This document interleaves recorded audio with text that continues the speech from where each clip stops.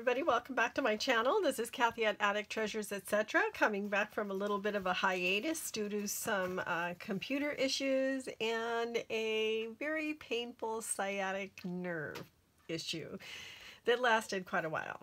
So anyway, I'm here to work again on this journal made with images from Memories of the Meadow by CollageType and Tania Treasures, and you can find a lot of the images that I'm going to use in this on their in their Etsy shop.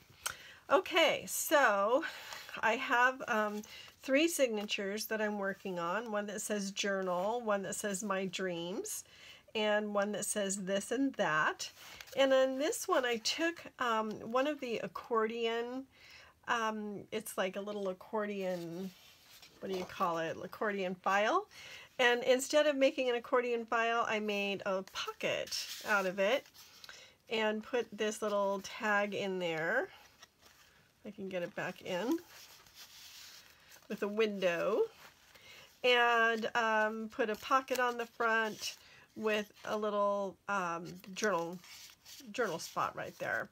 So I thought I would do another one to put in another signature. Not sure which one yet, but I thought I would just go ahead and make one on camera, and probably one other thing too. So I'm going to start with this portion of it, and I'm just going to cut out the pieces that I need. So I hope everybody's doing okay. My sciatic nerve was pretty nasty. I don't know if you've ever had that kind of pain before, and I hope you never do. But it made it so I couldn't really sit for very long.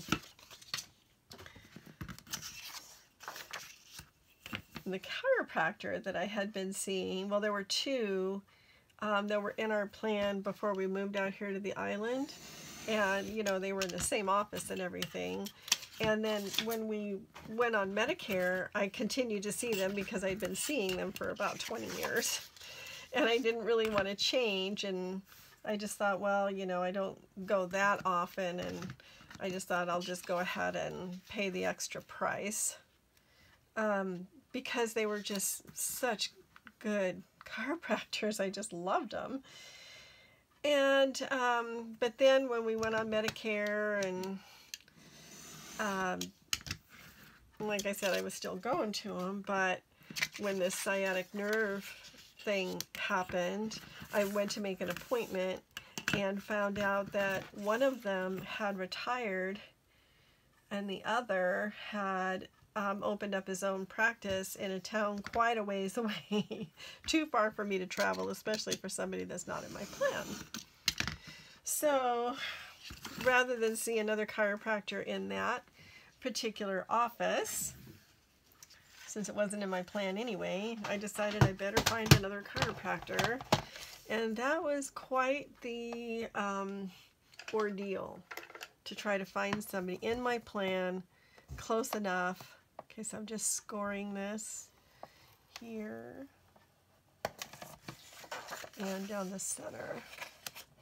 So trying to find one in my plan close enough to where it would make sense for me to go. Well, I called one that was supposedly in the plan and on the island here where we live, and the receptionist said, well, this actually, it's not really a chiropractor's office, it's a massage therapist.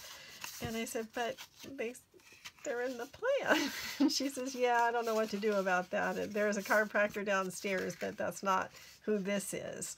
So then I had to find somebody else, and they weren't, that person wasn't taking Medicare anymore.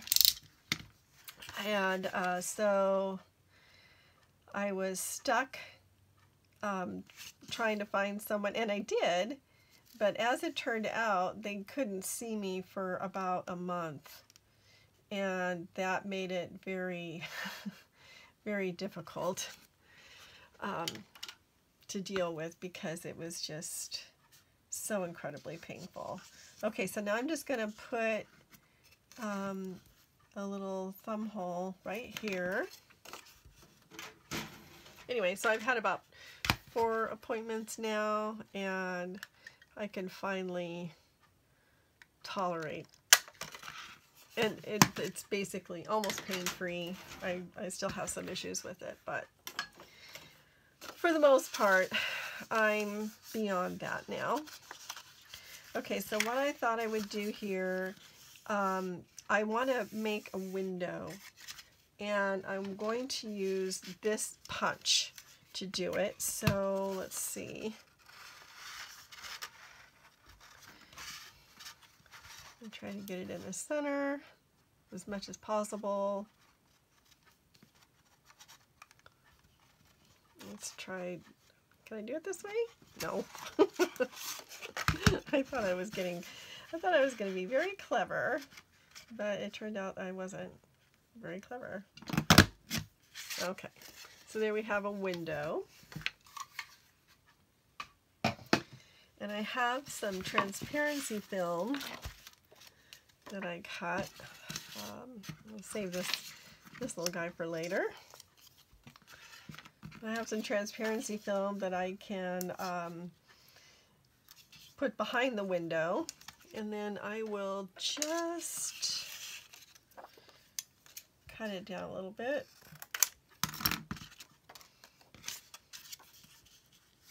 And that will work just fine.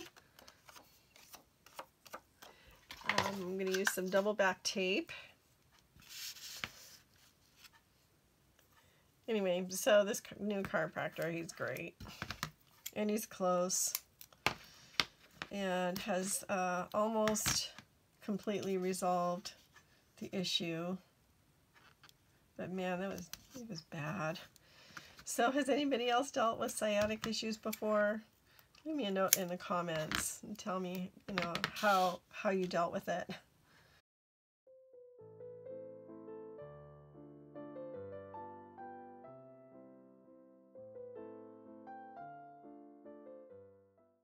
My husband's still working on the backyard. I think that's going to be a project that's going to be around for a while. But he's making good progress. So does anybody have any good summer plans? We have an anniversary coming up and we're trying to figure out what to do. We always wait until the very last minute to make any plans. So that sort of limits what we do. Because we just get so distracted with other things that it's like, oh, we should really you know, make a plan and schedule a trip. Yeah, we should really do that. I wonder what's on Netflix tonight. And then we get distracted by Netflix. We're very easily distracted. We have the attention span of, sometimes I think, of a 3-year-old. Okay, here we go.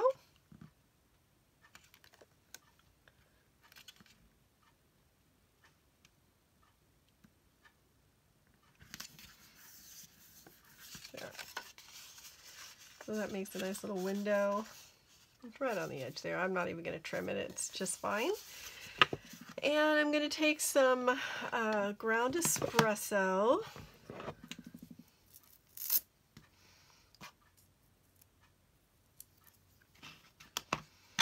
And ink up the edges.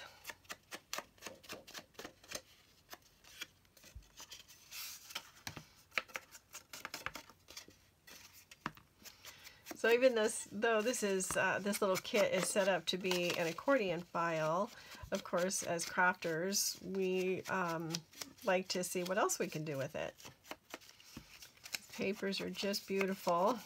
I really wanted to get this done in May, but circumstances just did not let me, between what I had to do with my computer issue and then my sciatic nerve. I just couldn't deal with it. Okay, I mean physically couldn't deal with it. All right, so now I'm going to just close up this pocket.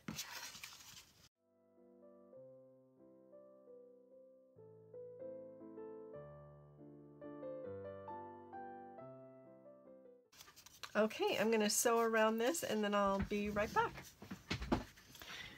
Okay, I've sewn all around, and my big idea that I hope is going to work is I want to take this tag and have it in here like so.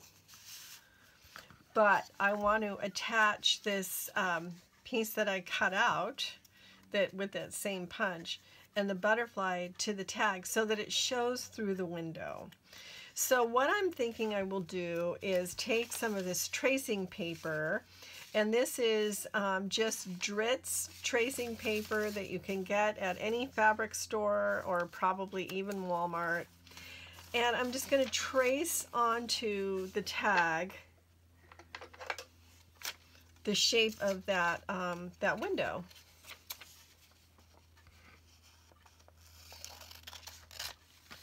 I'm just going to cut a piece, cut it down a little bit more. I'm just going to slide it in the best I can. I don't know if this is going to work. It should. No reason why it shouldn't. Okay, so there we go. Now I'm just going to take my little stylus that I got at the Dollar Tree and just go around the edges of this punch out. Just right on top of the acetate that I put in there. And it should, if all goes well, trace this image right onto the tag. So let's check and see if it worked.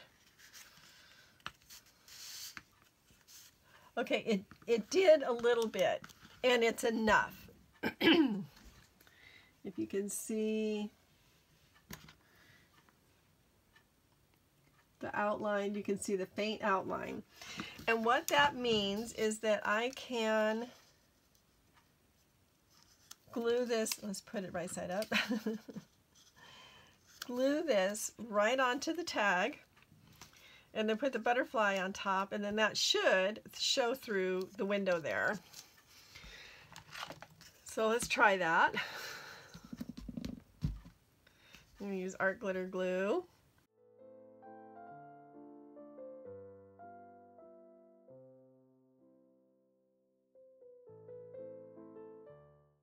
And you're probably thinking, instead of punching it out and going to all this trouble, why didn't I just glue this to the outside without punching out the hole first?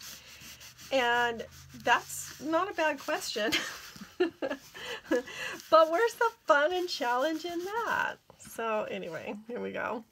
I'm just gonna ink the edges of this guy just so they're not white anymore.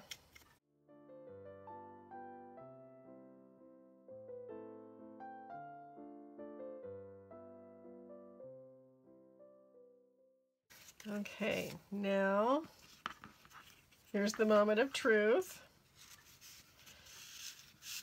Ta-da!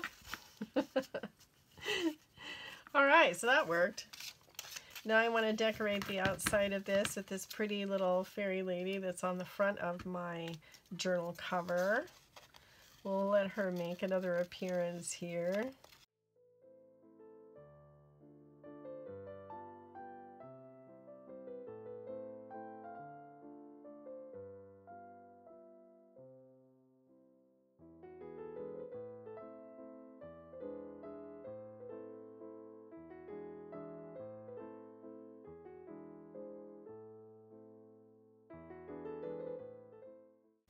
There, she looks cute. Okay, but I'm gonna, since that paper's so thin, I'm gonna use this stuff, my glue stick, Scotch-free glue stick.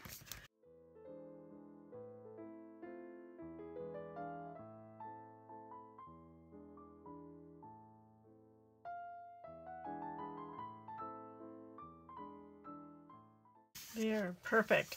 Now we have to figure out how to put it inside the journal. But I had this idea after I sewed on the, on this little pocket here, I want to do something with this envelope and this page and tuck it under like so.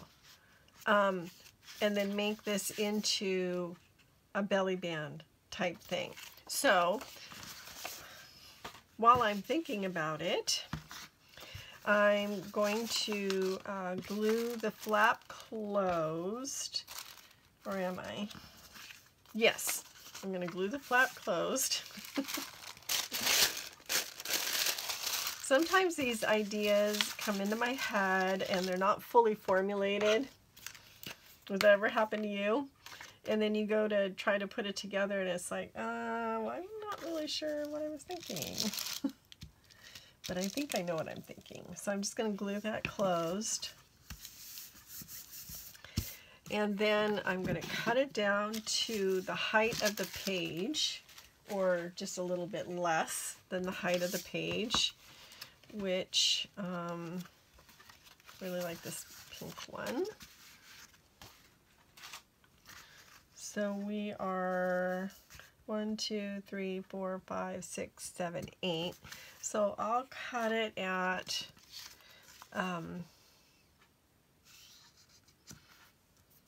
let's try 7 3/4.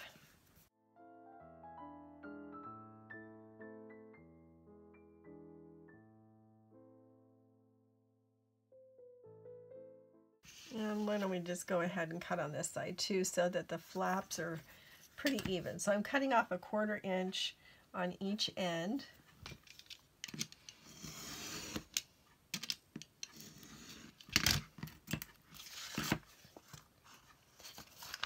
And then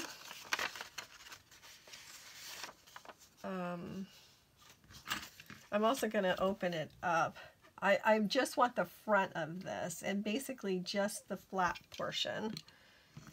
Okay, so now I have this and I can use this for something else later. I'm going to cut out these triangle pieces. I think I'm going to be easier with scissors.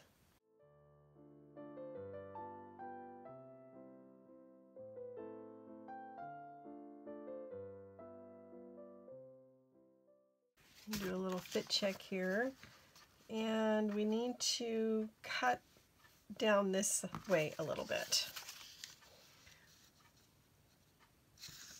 on both sides. Okay, this should be just about right. Okay, I'm satisfied with that, but I want to decorate this. And I have the prettiest napkins. I have a little bit of a napkin problem in that whenever I see pretty napkins, I just can't not get them. So I'm just going to take one of these. And these are, I think, 3-ply. One.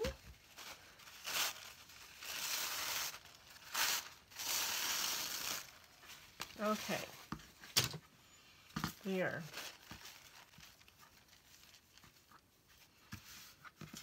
So I'm just going to decoupage this on. Okay, so I'm using Distress Collage Medium to decoupage my napkin on here. It's my favorite. You can use any kind of white glue, white wet glue, I guess.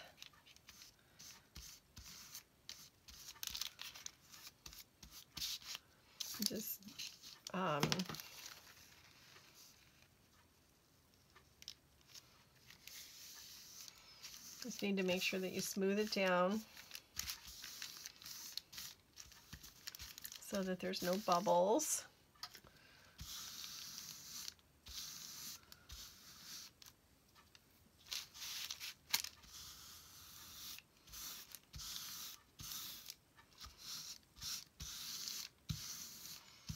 I had some of these in my shop for a while. My husband made them because we were going to use this kind of tile in our kitchen, and it turned out to be really difficult to cut.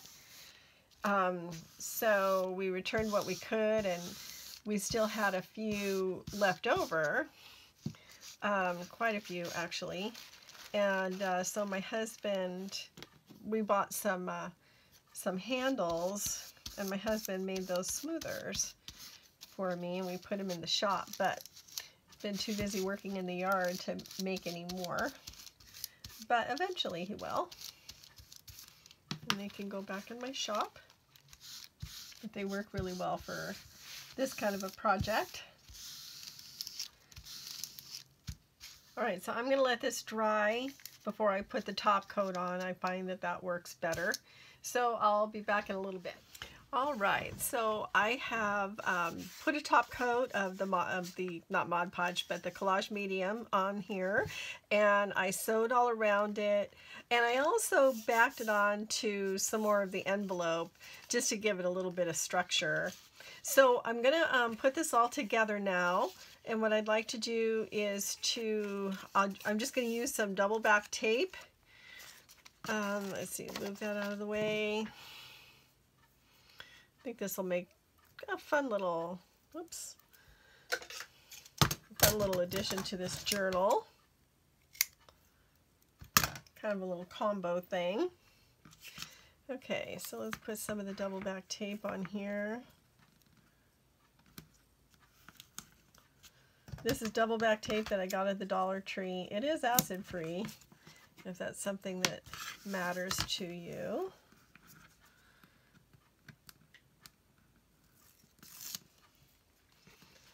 And I'm just going to roughly center it. It doesn't have to be perfect. That looks pretty good.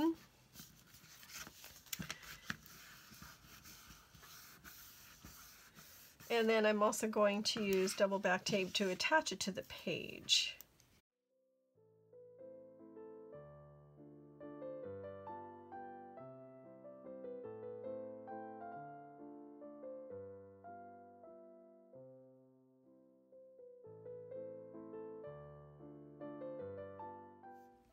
All right, now the only other thing that I want to do is I'm thinking about putting a butterfly on here, but I haven't decided if I want the blue butterfly or the pink butterfly. I think I'll do the blue butterfly. There's a lot of this journal that's in the blue range, so try that. These are Dollar Tree butterflies. I always like it when they come out with packs of butterflies because they hardly ever come out with the same pack twice. And it's fun to get them in all different colors.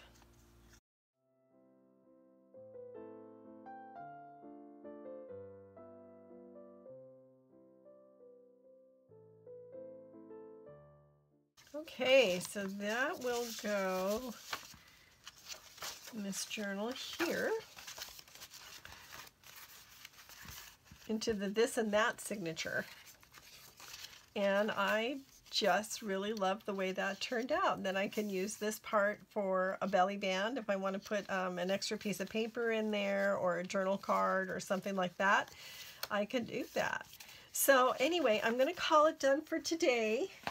And I am working right along in this journal, and so in my next video I'd like to use some more of the Memories of the Meadow embellishments to make some pockets and file fold downs and things like that. So join me in my next video to see how this continues to come along, and well, I should be finishing it soon. This has been fun. So thank you so much for joining me today. I hope you enjoyed this, and if you did, please give me a thumbs up. And if you haven't subscribed, please consider subscribing to my channel.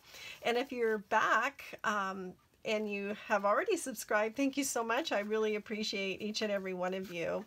So thanks again for joining me. I'll see you in my next video. Happy crafting, everybody, and always let the serendipity find you. Bye-bye.